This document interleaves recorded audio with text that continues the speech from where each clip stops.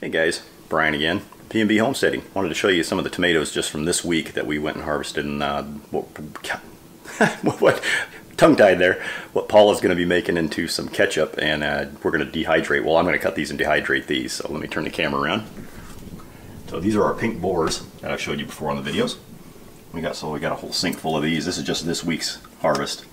So Paula's going to cook these down, strain them, and make that into some of our homemade ketchup that she makes.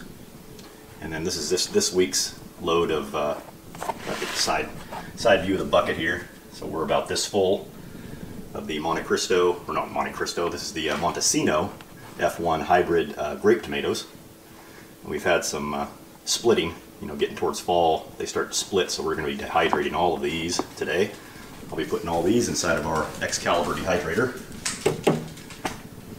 These are some of the Gala apples that were left. Paula's going to be making applesauce out of because they had some spots on them and stuff like that. So that's just a little example of the harvest that we've got going.